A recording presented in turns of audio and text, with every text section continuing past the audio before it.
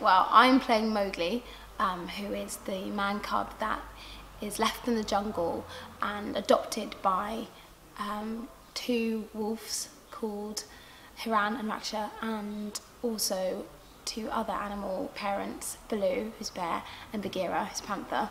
And the main plot is that Mowgli, being a man cub, is Shere Khan's biggest enemy, and Shere Khan wants to kill Mowgli and tries to get around the law, the jungle law, to do it. And eventually the animals of the kingdom, like, as I said, his adoptive parents, just gather together to protect him and then raise him and teach him how to be a good wolf and then eventually a good man.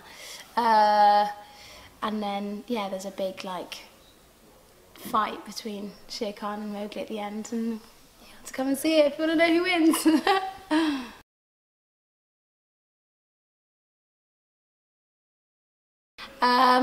I'd say that our version, our adaptation, is quite near to the story as opposed to the Disney version. How does it differ? It's shorter. You have still all the main characters that you love in the books. I guess that Mowgli is not a boy in our version. Mowgli is genderless, so up to the audience who they decide Mowgli is. And I think that was just because it's being played by me, I'm a woman, and the writer Jessica just, in one of our runs, just decided that she felt that would tell the story better with the cast that we are. And I think we've all come to like it quite a lot, that you don't know who Mowgli is.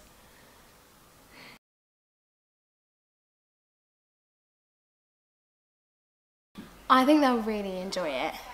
There's a lot of action, some great music by Joe Stilgo, and yeah, I think it's one for everyone. It's like there's jokes there for the adults, and there's amazing characters, and it's just got all the life and the sort of magic that the kids will enjoy as well.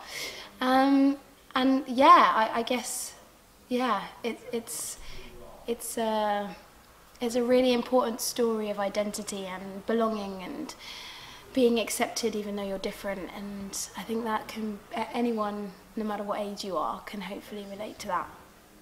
Yeah.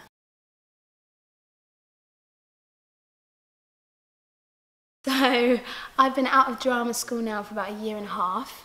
I trained at Central School of Speech and Drama on the amazing acting CDT course, and I loved it. And I've been working since. I've done 2 other plays, but this is my first musical and my first lead role, so it's quite a lot.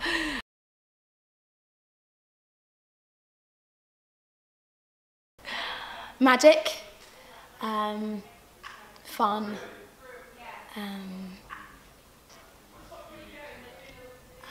inspiring, yeah.